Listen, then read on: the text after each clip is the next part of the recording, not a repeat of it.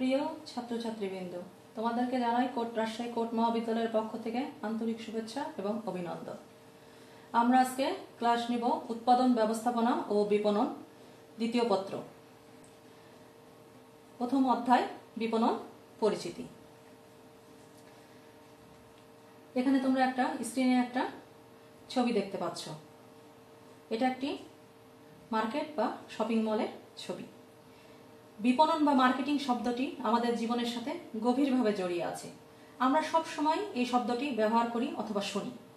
দোকানে বা শপিং সেন্টারে কিছু কেনাকাটা বা শপিং করতে গেলে আমরা অনেকেই বলি মার্কেটিং বা শপিং করতে গিয়েছিলাম। এটা সম্পূর্ণ ভুল একটা কথা। আবার অনেকেই মার্কেটিং ধারণাকে বিক্রয় বা বিজ্ঞাপনের মধ্যে সীমাবদ্ধ বলে মনে করে, সেটা মোটেও সঠিক না। প্রকৃতপক্ষে বিপণনের ধারণাটি অনেক ব্যাপক বা বিস্তৃত। মানুষের প্রয়োজন অনুসন্ধান করতে হবে এবং অনুসন্ধান করার পর সেই প্রয়োজন মেটানোর মাধ্যমে সন্তুষ্টি বিধান এবং প্রাতিষ্ঠানিক লক্ষ্য অর্জনই বিপণনে অন্তর্ভুক্ত। ল্যাটিন মার্কেটাস শব্দ থেকে ইংরেজি মার্কেট শব্দটির উৎপত্তি এবং মার্কেট থেকে পরবর্তীতে মার্কেটিং শব্দটি এসেছে, যার বাংলা অর্থ হচ্ছে বিপণন। ধরে নাও একটা প্রতিষ্ঠান নতুন একটি টিম তৈরি করতে চায়, তাহলে তার কি করতে হবে? প্রথমে তাকে কাঁচামাল সংগ্রহ করতে হবে, তারপর তা প্রক্রিয়াকরণের মাধ্যমে উৎপাদন করতে হবে, তারপর সুন্দরভাবে প্যাকেজিং করে ক্রেতাদের আকৃষ্ট করার চেষ্টা করতে হবে। ক্রেতাদের ধরে রাখার জন্য তাদের সাথে সুসম্পর্ক গড়ে তোলার জন্য মানসম্মত পণ্যের নিশ্চয়তা প্রতিষ্ঠানকে দিতে হবে। আর এগুলো প্রত্যেকটা কাজই বিপণনের সাথে জড়িত। তাই বলা যায় বিপণন হচ্ছে একটা প্রক্রিয়া যার মাধ্যমে প্রতিষ্ঠানগুলো ক্রেতাদের জন্য ভ্যালু সৃষ্টি করে এবং বিনিময়ে তাদের কাছ থেকে ভ্যালু অর্জনের লক্ষ্যে শক্তিশালী ক্রেতা সম্পর্ক গড়ে তোলে। ভ্যালু কথাটা তোমাদের কাছে নতুন, এই কথাটা আমরা মৌলিক ধারণার মধ্যে আলোচনা করব। তাহলে বিপণনকে আমরা একটা প্রক্রিয়া বলতে পারি, যা কতগুলো কাজের সমষ্টি। ক্রেতার সন্তুষ্টি অর্জন করাই এর প্রধান বা মূল উদ্দেশ্য। তাহলে এটা একটা সমন্বিত প্রক্রিয়া, এটা একটি ব্যবস্থাপকীয় প্রক্রিয়া। বিপণন যে প্রয়োজনগুলো ভোক্তাদের চিহ্নিত করে তা পূরণের চেষ্টা করা হয়। তাহলে বিপণনের অন্যতম একটা মৌলিক বিষয় হচ্ছে বিনিময়।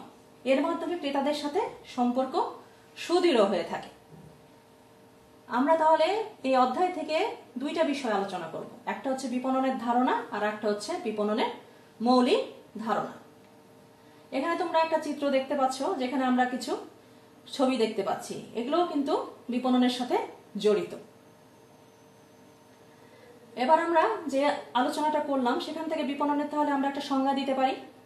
সর্বোচ্চ ভ্যালু সৃষ্টি ও প্রদানের মাধ্যমে লাভজনক উপায়ে ক্রেতাদের সন্তুষ্টি বিধান, শক্তিশালী ক্রেতা সম্পর্ক সৃষ্টি ও বজায় রাখার প্রক্রিয়াকে মার্কেটিং বা বিপণন বলে। তোমরা একটা ছবি দেখতে পাচ্ছ। এটা আধুনিক মার্কেটিং এর জনক বা যাকে গুরু বলা হয়, তার নাম হচ্ছে ফিলিপ কটলার। এখন আমরা ফিলিপ কটলার এবং গ্যারি আর্মস্ট্রং এর একটি সংজ্ঞা দেখব। বিপণন হচ্ছে এমন একটি প্রক্রিয়া যার মাধ্যমে কোম্পানিগুলো ক্রেতাদের জন্য ভ্যালু সৃষ্টি করে এবং বিনিময়ে ক্রেতাদের কাছ থেকে ভ্যালু অর্জনের লক্ষ্যে শক্তিশালী ক্রেতা সম্পর্ক গড়ে তোলে। তাহলে আমরা যে আলোচনাটা করলাম সেখান থেকে আমরা কিছু বিষয় বা কিছু বৈশিষ্ট্য আমরা বিপণনে দেখতে পাই। এক নম্বর বলছে বিপণন হচ্ছে সামাজিক এবং ব্যবস্থাপকীয় প্রক্রিয়া। এর দ্বারা বিনিময়ের সম্পর্ক স্থাপিত হয়। ক্রেতা সন্তুষ্টি বর্তমান বিপণনের মূল বা প্রধান উদ্দেশ্য। এর মাধ্যমে ভ্যালু সৃষ্টি এবং সরবরাহ করা হয়। এর মাধ্যমে শক্তিশালী ক্রেতা সম্পর্ক সৃষ্টি এবং বজায় রাখা হয়। এখানে শক্তিশালী ক্রেতা সম্পর্ক মানে বোঝাচ্ছে ক্রেতাদের সাথে যখন বিপণনকারীর একটা সম্পর্ক সৃষ্টি হবে সেটা যেন ধরে রাখা যায়, সেটা যেন হারিয়ে না যায়। দেখা গেল ক্রেতা একবার মার্কেটে গেল, পণ্য ক্রয় করলো, সে দ্বিতীয়বার আর মার্কেটে গেল না বা পণ্যটা ক্রয় করলো না, সেটা যেন না হয়। ক্রেতার সাথে সম্পর্ক সৃষ্টি করতে হবে এবং সেটাকে ধরে রাখতে হবে। এর মাধ্যমে প্রাতিষ্ঠানিক লক্ষ্য, আমরা জানি একটা প্রতিষ্ঠানের লক্ষ্য থাকে হচ্ছে মুনাফা অর্জন করা, সেটা অর্জন করা যেন সম্ভব হয়। এরপরে আসো বিপণনের মৌলিক ধারণা। বিপণনের মৌলিক ধারণাকে আমরা প্রধানত 5 ভাগে ভাগ করছি। তার প্রথম ভাগের নাম হচ্ছে প্রয়োজন, অভাব ও চাহিদা। দ্বিতীয় ভাগ হচ্ছে বিপণন অর্পণ। এই বিপণন অর্পণের মধ্যে 3টি বিষয় অন্তর্ভুক্ত: পণ্য, সেবা ও অভিজ্ঞতা। 3 নম্বর হচ্ছে ভ্যালু এবং সন্তুষ্টি, 4 নম্বর বিনিময় ও সম্পর্ক এবং 5 নম্বর বাজার। এখন এগুলো আমরা বিস্তারিত আলোচনা করব। 1 নম্বর ভাগ হচ্ছে প্রয়োজন, অভাব এবং চাহিদা। প্রয়োজন বা নিডস, এটা সংজ্ঞা হচ্ছে ভোক্তা যখন কোনো কিছু থেকে নিজেকে বঞ্চিত মনে করে তখন তার অনুভূতিকেই প্রয়োজন বলে। ভোক্তা যখন কোনো কিছু থেকে নিজেকে বঞ্চিত মনে করছে, তার মানে আমার এই জিনিসটা বা এই পণ্যটা বা এই সেবাটা দরকার, যেটা আমার নাই, এইরকম মনের মধ্যে অনুভূতি সৃষ্টি হওয়াকে বলা হচ্ছে প্রয়োজন। প্রয়োজন বিভিন্ন রকম হতে পারে, যেমন শারীরিক প্রয়োজন। শারীরিক প্রয়োজন হচ্ছে অন্ন, বস্ত্র, বাসস্থান, চিকিৎসা, যেগুলো আমাদের মৌলিক প্রয়োজন, সেগুলোকে আমরা বলবো হচ্ছে শারীরিক প্রয়োজন। সামাজিক প্রয়োজন, সামাজিক প্রয়োজন হচ্ছে একত্রে বসবাস করা, ভালোবাসা, বন্ধুত্ব বা আরো যেসব সামাজিক কার্যক্রম হয় সেগুলো সামাজিক প্রয়োজনের অন্তর্ভুক্ত। ব্যক্তিগত প্রয়োজন, ব্যক্তিগত প্রয়োজন জ্ঞান অন্বেষণ, আত্মপ্রকাশ, কর্তৃত্ব, ব্যক্তিত্ব সবকিছুই কিন্তু ব্যক্তিগত প্রয়োজনের অন্তর্ভুক্ত। 2 নম্বর হচ্ছে অভাব বা ওয়ান্টস। প্রয়োজন যখন ভোক্তার সংস্কৃতি ও ব্যক্তিত্ব দ্বারা প্রভাবিত হয়ে বাস্তবে প্রকাশ পায় তখন সেটাকে আমরা বলবো হচ্ছে অভাব। এখানে আমরা ফিলিপ কটলার এবং গ্যারি আর্মস্ট্রং এর একটা সংজ্ঞা আলোচনা করতে পারি। সংস্কৃতি এবং ব্যক্তির ব্যক্তিত্ব দ্বারা প্রভাবিত হয়ে মানুষের প্রয়োজন যে রূপ ধারণ করে তাকে অভাব বলে। এখানে তাহলে প্রয়োজনটা 2টা জিনিস দ্বারা প্রভাবিত হচ্ছে, একটা হচ্ছে ভোক্তার সংস্কৃতি আর একটা হচ্ছে ভোক্তার ব্যক্তিত্ব। এই 2টা দ্বারা প্রভাবিত হয়ে যখন সেটা বাস্তব রূপ পাবে তখন সেটাকে আমরা বলবো হচ্ছে অভাব। একটা উদাহরণ দিলে তোমরা আরো ভালো বুঝতে পারবে। যেমন ক্ষুধা লাগলে একজন বাংলাদেশি কিন্তু খাদ্য হিসেবে পছন্দ করবে মাছ, ভাত, মাংস, ডাল ইত্যাদি। অন্যদিকে একজন American burger, French fry, Coke, এক কথায় বলা যায় ফাস্টফুড জাতীয় খাবার তারা খেতে চাইবে। তাহলে দেখা যাচ্ছে যে যখন সংস্কৃতি বা ব্যক্তিত্ব পরিবর্তন হয়ে যাচ্ছে তখন তার অভাবটাও পরিবর্তন হয়ে যাচ্ছে। গ নম্বর চাহিদা বা ডিমান্ড। ভোক্তার অভাব যখন ক্রয় ক্ষমতার শর্ত পূরণ করে তখন তাকে আমরা বলবো হচ্ছে চাহিদা। এখানেও ফিলিপ কটলার এবং গ্যারি আর্মস্ট্রং এর একটি সংজ্ঞা দেওয়া যায়। তিনি বলেন অভাব যখন ক্রয় ক্ষমতার শর্ত পূরণ করে তখন তা চাহিদায় রূপান্তরিত হয়। তাহলে চাহিদার ক্ষেত্রে আমরা কি দেখছি? চাহিদার ক্ষেত্রে 3টি শর্ত অবশ্যই থাকতে হবে। এই 3টি শর্ত যতক্ষণ না পূরণ হচ্ছে ততক্ষণ সেটাকে আমরা চাহিদা বলবো না। শর্ত 3টি হচ্ছে কোনো কিছু পাওয়ার ইচ্ছা থাকবে, ইচ্ছা পূরণের আর্থিক সামর্থ্য থাকবে, তার মানে তার কাছে অর্থ থাকতে হবে, এবং অর্থ ব্যয় করার ইচ্ছা এবং কর্তৃত্ব দুটোই থাকতে হবে।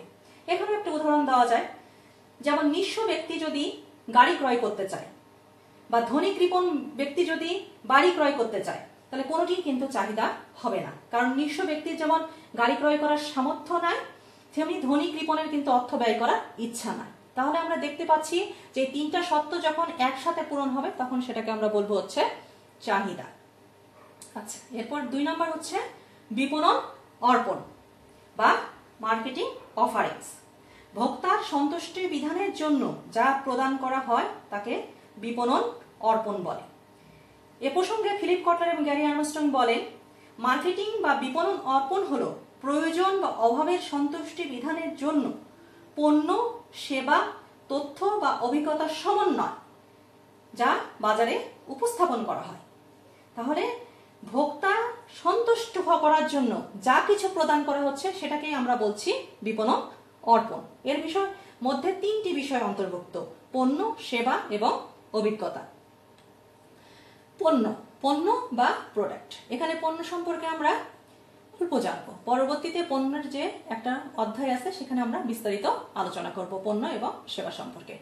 পণ্য হলো ভোক্তাদের মনোযোগ আকর্ষণ, গ্রহণ, ব্যবহার বা ভোগের জন্য যা উপস্থাপিত হয় যা তাদের প্রয়োজন ও অভাবের সন্তুষ্টি বিধান করে।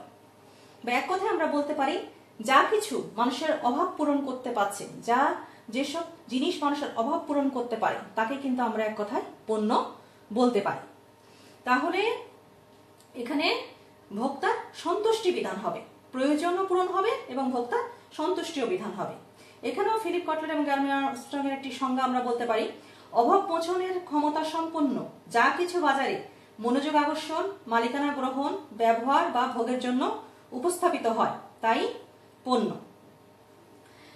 পণ্যের কিছু উদাহরণ আমরা দিতে পারি, যেমন টিভি, ফ্রিজ, গাড়ি, খাতা, কলম, এগুলো হচ্ছে দৃশ্যমান পণ্য, যেগুলো আমরা দেখতে পাই। এছাড়াও কিছু সেবা আছে যেগুলো পণ্যের অন্তর্ভুক্ত, যেমন উকিলের আইনি পরামর্শ, ডাক্তারের পরামর্শ, খেলোয়াড়ের খেলা, এগুলো কিন্তু হচ্ছে সেবা। আবার ব্যক্তি, যেমন খ্যাতি, পৌর মেয়র, এমপি, এগুলোও কিন্তু পণ্যের অন্তর্ভুক্ত। স্থান, কক্সবাজার, সুন্দরবন, কুয়াকাটা, এগুলোও কিন্তু পণ্যের অন্তর্ভুক্ত। তাহলে পণ্য একটা কিন্তু আমরা সাধারণ দৃষ্টিতে পণ্য মানতে যেগুলো শুধু দেখতে পাই বা দৃশ্যমান সেগুলোকে বুঝে থাকি, কিন্তু ব্যাপক অর্থে পণ্যের ধারণা কিন্তু অনেক বিস্তৃত। শুধুমাত্র নির্দিষ্ট কিছু সংখ্যক জিনিসই পণ্যের মধ্যে অন্তর্ভুক্ত না। মোট কথা, যা আমাদের প্রয়োজন এবং অভাবের সন্তুষ্টি বিধান করতে পারে তাকেই আমরা পণ্য বলবো। তারপরে আসছে সেবা বা সার্ভিস। সেবা বা সার্ভিসের পণ্যের থেকে একটা পার্থক্য হচ্ছে, পণ্য হচ্ছে এখানে পণ্যের মধ্যে দৃশ্যমান এবং সেবা অন্তর্ভুক্ত। আর সেবা হচ্ছে যা কিছু অদৃশ্যমান কিন্তু ভোক্তার প্রয়োজন ও অভাবের সন্তুষ্টি বিধান করে, তাকে আমরা বলবো হচ্ছে সেবা। ফিলিপ কটলার এবং গ্যারি আর্মস্ট্রং বলেন, সেবা হলো কোনো কাজ বা সুবিধা যা এক পক্ষ অন্য পক্ষকে প্রদান করতে পারে, যা অবশ্যই অস্পর্শনীয় এবং মালিকানার কোনো পরিবর্তন হয় না। তাহলে সংজ্ঞা থেকে আমরা দেখতে পেলাম যে এটাও অভাবের সন্তুষ্টি বিধান করবে এবং প্রয়োজন পূরণ করবে, কিন্তু এটা হচ্ছে অদৃশ্যমান, অস্পর্শনীয়, মালিকানার কোনো পরিবর্তন এখানে ঘটছে না। তাহলে সেবার আমরা প্রধান চারটি বৈশিষ্ট্য আমরা দেখতে পাই: অদৃশ্যমানতা, অবিচ্ছেদ্যতা, বৈসাদৃশ্যতা এবং নশ্বরতা। এই বৈশিষ্ট্যের কারণেই কিন্তু সেবাকে অন্য যে কোনো বস্তু থেকে পৃথক করা যায়। উদাহরণ হিসেবে বলা যায় স্বাস্থ্যসেবা, ব্যাংক ও বীমা সেবা, হোটেল ও মোটেল সেবা, সেলুন, বিউটি পার্লারের সেবা ইত্যাদি। এ ধরনের আরো অনেক সেবার উদাহরণ দেওয়া যায়। এরপরে আসো অভিজ্ঞতা বা এক্সপেরিয়েন্স। অভিজ্ঞতা বলতে কোনো বিষয়ে অর্জিত বাস্তব জ্ঞানকে বোঝায়। অন্যভাবে বলা যায় যে একটি কাজের মাধ্যমে জ্ঞান ও দক্ষতা অর্জন করাকে বলা হচ্ছে অভিজ্ঞতা। তার একটি কাজ যখন আমরা বাস্তবে যখন জ্ঞান অর্জন করছি এবং তার প্রেক্ষিতে আমরা যখন বাস্তবে সেই কাজটা করছি, সেটাকেই বলা হচ্ছে অভিজ্ঞতা। এখানে ক্যামব্রিজ ইন্টারন্যাশনাল ডিকশনারিতে বলা হচ্ছে কোনো কিছু করে, দেখে অথবা অনুভবের মাধ্যমে অর্জিত জ্ঞান বা দক্ষতাকে অভিজ্ঞতা বলে। বর্তমান বিশ্বে কিছু নামি দামি প্রতিষ্ঠান পণ্য সেবার পরিবর্তে অভিজ্ঞতা বিক্রির চেষ্টা করছে বর্তমান বিশ্বে এসে কিন্তু। তাহলে এখানে যেমন দেখা যাচ্ছে হিমালয় পর্বতে কেউ আরোহণ করলো, সেটা এক ধরনের অভিজ্ঞতা। চাঁদে ভ্রমণ করছে, সেটা এক ধরনের অভিজ্ঞতা। সমুদ্রের তলদেশে কেউ ভ্রমণ করতে চাচ্ছে, সেটা অভিজ্ঞতা। তাহলে এটা যখন আমরা জ্ঞান অর্জনের মাধ্যমে দেখছি বা বাইরে থেকে দেখছি, তখন কিন্তু আমরা অভিজ্ঞতাটা অর্জন করতে পারছি না, কিন্তু যখন আমরা বাস্তবে এই কাজগুলো সম্পূর্ণ করছি তখনই কিন্তু আমাদের অভিজ্ঞতা অর্জন হচ্ছে। আচ্ছা, এরপরে আসছে 3 নম্বর হচ্ছে ক্রেতা ভ্যালু ও সন্তুষ্টি। এই যে ভ্যালুর কথা আমরা বিপণনের সংজ্ঞায় আমরা কিন্তু ভ্যালুর কথাটা বলেছিলাম। তাহলে ভ্যালু কিন্তু আমাদের জানতে হবে যে ভ্যালু বা ক্রেতা ভ্যালু, কাস্টমার ভ্যালু। কোনো পণ্য বা সেবা ভোগ বা ব্যবহারের মাধ্যমে একজন ক্রেতা যে সুবিধা পায় এবং এর বিনিময়ে যে অর্থ ব্যয় করতে হয়, এই দুইয়ের পার্থক্যই হচ্ছে ভ্যালু। তাহলে একজন ব্যক্তি যখন পণ্য বা সেবা ভোগ বা ব্যবহারের জন্য ক্রয় করবে এবং সেখান থেকে যে সুবিধা পাবে এবং তার বিনিময়ে তাকে তো অর্থ ব্যয় করতে হবে, তাছাড়া কিন্তু সেটা ভ্যালু হবে না। এই দুইটার পার্থক্যকে বলা হচ্ছে ভ্যালু। তোমাদেরকে নিচে একটা খেয়াল করো, ভ্যালুতে বলা হচ্ছে ভ্যালু সমান সমান সুবিধা ভাগ ব্যয়। তাহলে সুবিধা এবং ব্যয়ের পার্থক্যকে বলা হচ্ছে ভ্যালু। তারপরে এটাকে আরো ভেঙে বলা যায় কার্যভিত্তিক সুবিধা, আবেগময়ী সুবিধা। তাহলে একটা পণ্য ক্রয় করার পরে আমরা কার্যভিত্তিক সুবিধাও পেতে পারি, আবার আবেগময়ী সুবিধাও পেতে পারি। মানে কাজের মাধ্যমেও সুবিধা পেতে পারি, সন্তুষ্টির মাধ্যমেও কিন্তু আমরা সুবিধা পেতে পারি। আর অর্থ ব্যয় করতে পারি, সময় ব্যয় করি, আমরা শক্তি ব্যয় করি, মানসিক শ্রম ব্যয় করি। তাহলে দেখো, ব্যয়ের মধ্যে আমরা 4টা জিনিসকে অন্তর্ভুক্ত করেছি। একটা হচ্ছে অর্থ ব্যয়, সময় ব্যয়, শক্তি ব্যয়, মানসিক শ্রম ব্যয়। আর সুবিধার মধ্যে আমরা অন্তর্ভুক্ত করেছি 2 ধরনের সুবিধা, একটা হচ্ছে কার্যভিত্তিক সুবিধা আর একটা হচ্ছে আবেগময়ী সুবিধা। আচ্ছা, এরপরে আমরা দেখব হচ্ছে সন্তুষ্টি বা স্যাটিসফ্যাকশন। প্রত্যাশার সাথে প্রাপ্ত সুবিধা তুলনা করে ভোক্তার মধ্যে যে আনন্দের অনুভূতি সৃষ্টি হচ্ছে, সেটাকে আমরা বলছি হচ্ছে সন্তুষ্টি। তাহলে প্রত্যাশার সাথে অর্জিত সুবিধা তুলনা করে ভোক্তার মধ্যে একটা আনন্দের অনুভূতি সৃষ্টি হচ্ছে। কোনো পণ্য ক্রয় করার পর বা কোনো পণ্য ব্যবহার করার পর তার যদি মনে হয় যে এই পণ্যটা আমি যে কারণে ক্রয় করেছিলাম সেই কারণটা বা সেই প্রত্যাশাটা আমার পূরণ হচ্ছে, তখন তার মধ্যে যে অনুভূতি, একটা আনন্দ বা একটা ভালো লাগার অনুভূতি সৃষ্টি হবে, সেটাকে আমরা বলবো হচ্ছে সন্তুষ্টি। তারপরে আসলো বিনিময় এবং সম্পর্ক। বিনিময় বা এক্সচেঞ্জ, কোনো কিছু প্রদানের মাধ্যমে অন্যের কাছ থেকে প্রত্যাশিত পণ্য বা সেবা লাভ করার উপায়কে বিনিময় বলে। তাহলে কোনো কিছু আগে প্রদান করতে হবে, এখানে দুইটা পক্ষ থাকবে, এক পক্ষ আর এক পক্ষকে প্রদান করতে হবে, তাছাড়া সেখানে বিনিময় হবে না। এখানে দুইটা পক্ষ জড়িত থাকতে হবে এবং অর্থের মাপকাঠিতে এখানে পরিমাপযোগ্য হতে হবে। একজন কোনো কিছু প্রদান করবে, আর একজন তার কাছ থেকে সেটা কোনো কিছু প্রাপ্য হবে। এই দুইটার পার্থক্যই হচ্ছে বিনিময়। নিচে একটা ছক তোমরা খেয়াল করো, বিপণনকারী, এখানে দুইটা পক্ষ থাকছে, বিপণনকারী এবং ক্রেতা। তাহলে পণ্য, সেবা, ধারণা, ব্যক্তি ও স্থান দ্বারা প্রদত্ত সুবিধা। আর ক্রেতা কি পাচ্ছে? তার প্রয়োজন এবং অভাব পূরণ হচ্ছে। ক্রেতার প্রয়োজন এবং অভাব পূরণ হচ্ছে। তোমরা চিত্রের দিকে খেয়াল করো, এখানে তারা দিচ্ছে হচ্ছে পণ্য, সেবা, ধারণা, স্থান দ্বারা প্রদত্ত সুবিধা, এবং ক্রেতা সেখানে পাচ্ছে হচ্ছে প্রয়োজন এবং অভাব। কিন্তু এইখানে দেখো তীর চিহ্ন দিয়ে দেখানো হচ্ছে তারা কিন্তু বিনিময় করছে। তারা প্রদত্ত সুবিধা দিচ্ছে, তার বদলে তারা কি পাচ্ছে? নগদ অর্থ, ঋণ, সময়, আচরণ ইত্যাদি পাচ্ছে।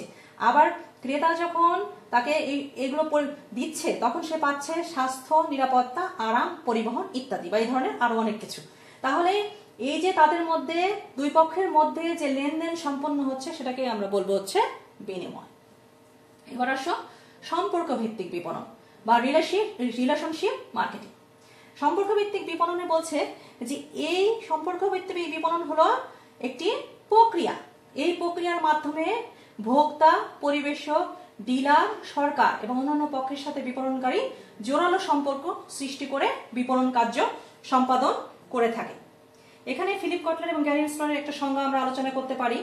সম্পর্ক ভিত্তিক বিপণন হলো ক্রেতা এবং সংশ্লিষ্ট পক্ষগুলোর সাথে শক্তিশালী ভ্যালু নির্ভর সম্পর্ক তৈরি করা, বজায় রাখা এবং এগিয়ে নেওয়ার প্রকৃতি। তার মানে দেখো এখানে শক্তিশালী ভ্যালু নির্ভর সম্পর্ক তৈরি করতে হবে, বজায় রাখতে হবে এবং এগিয়ে নিয়ে যেতে হবে। সেটা থেমে গেলে কিন্তু সেটাকে আমরা সম্পর্ক ভিত্তিক বিপণন বলবো না। তাহলে এখানে একজন সন্তুষ্ট ক্রেতা প্রতিষ্ঠান এবং পণ্যের প্রতি অনুগত থাকে, সে নিজে পণ্য কেনে এবং অন্যদেরকেও পণ্য কেনার জন্য উৎসাহিত করে। এটাকে আমরা বলবো হচ্ছে সম্পর্ক ভিত্তিক বিপণন। এবং 5 নম্বর পয়েন্ট হচ্ছে বাজার বা মার্কেট। আমরা বাজার বলতে কোনো পণ্য বা সেবা বর্তমান ও সম্ভাব্য ক্রেতার সেটকে আমরা বুঝি বা সমষ্টিকে আমরা বুঝি। এক্ষেত্রে বর্তমানে যারা পণ্য কিনছে তারা হচ্ছে বর্তমান ক্রেতা, আর যারা বর্তমানে কিনছে না কিন্তু তাদের প্রয়োজন আছে, ভবিষ্যতে ক্রয় করতে পারে, তারা হচ্ছে সম্ভাব্য ক্রেতা। তাহলে বর্তমান এবং সম্ভাব্য এই দুই ক্রেতার সমষ্টিকে আমরা বলছি বাজার। একটা উদাহরণ দিই তাহলে তোমাদের কাছে আরো স্পষ্ট হয়ে যাবে। যেমন একজন ক্রেতা ল্যাপটপ ক্রয় করছে, তাহলে সে হচ্ছে বর্তমান ক্রেতা, এবং একজন ক্রেতা ল্যাপটপ প্রয়োজন কিন্তু সে বর্তমানে ক্রয় করছে না, ভবিষ্যতে ক্রয় করতে পারে, তাকে আমরা বলবো হচ্ছে সম্ভাব্য ক্রেতা। এই ছিল আমাদের বিপণনের মৌলিক ধারণা। আজ এই পর্যন্তই। তোমরা ভালো থেকো, সুস্থ থেকো এবং সবাই বাসায় অবস্থান করো।